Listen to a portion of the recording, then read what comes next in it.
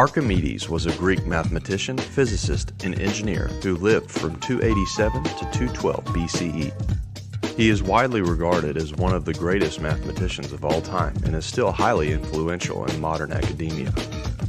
His mathematical achievements include inventing the field of integral calculus, discovering laws of buoyancy, and formulating the Archimedes principle, which relates to density and mass.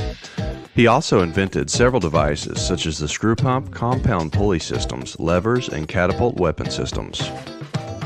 Some claim he even designed rudimentary steam engines, even though the first viable steam engine wasn't created until 2,000 years after his death.